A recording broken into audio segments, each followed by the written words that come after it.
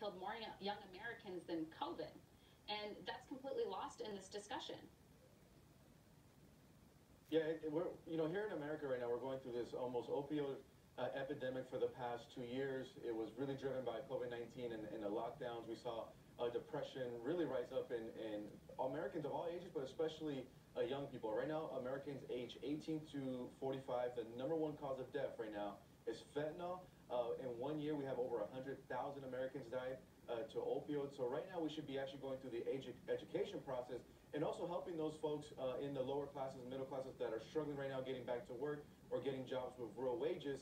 It seems like the money could be better used to helping those Americans than making it easier. And right now, with the lack of Border Patrol enforcement by the federal government, we're going to continue to see the fentanyl coming in. I was even looking at some stats that just in South Texas alone, in one fiscal year of 2021, Border Patrol agents saw an increase of over 1,000% of the fentanyl making its way into the country, and that's only counting South Texas. So it's some scary numbers of what's going on, but we should be educating Americans right now the dangers of these drugs, instead of making it easier to do them.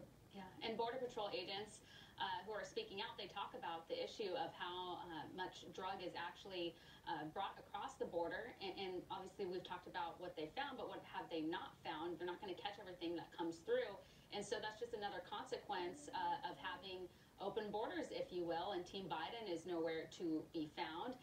Kamala Harris, again, border czar. She's now blaming Congress for what's going on at our southern border, which is totally absurd.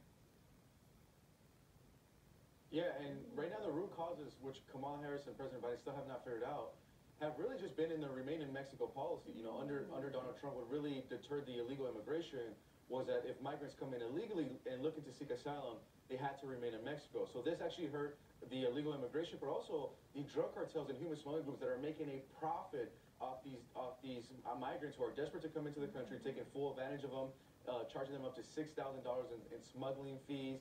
And some of these migrants who can't afford them essentially become indentured servants in the United States. So right now, that funding could be used there. But right now, it's been an absolute failure at the border, and it seems like the numbers are getting worse. Just in 2021, Border Patrol agents apprehended 2 million migrants, and that's not even counting the number of gotaways, it's a lot scary. It might be closer to 2.5 million. And so far, according to the facts and figures, it looks like 2022 might be an exact repeat of 2021. Yeah, that's just terrible.